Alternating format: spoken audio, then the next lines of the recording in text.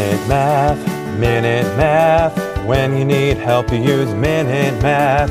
Hi, I'm Sean Gannon, and this is Minute Math, and today we're learning about multiplying binomials.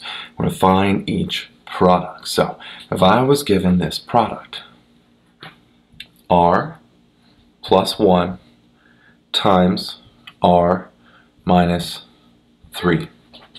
We want to take all parts of our first parenthesis and multiply it by all parts of our second parenthesis. So, r times r is an r squared.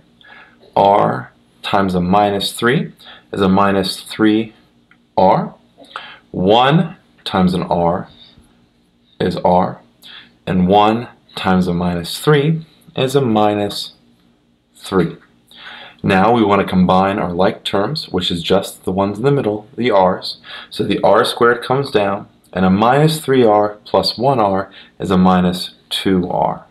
Bring down the minus 3, and our final answer is r squared minus 2r minus 3. Minute Math.